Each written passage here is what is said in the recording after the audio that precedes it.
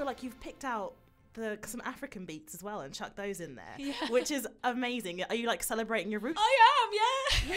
Sorry. No, that's fine. I am finally loving being of African descent. I mean, you know, I'm first generation British, but you know, I struggled a lot with my identity growing up in a predominantly white environment, and you know, and finally now I'm like 23. Me too.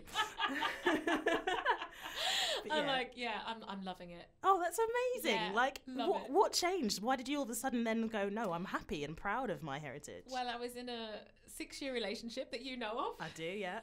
And that was a very, very, very rocky relationship. And I think it made me sort of, I was forced to see who I was. I was forced to see that I kind of hated who I was. And I didn't know until I was with someone who actually, you know, didn't really like me at first, but was with me and then ended up liking me when I liked myself. It's really bizarre, but you know, it kind of forced me to wake up. Wandsworth Radio.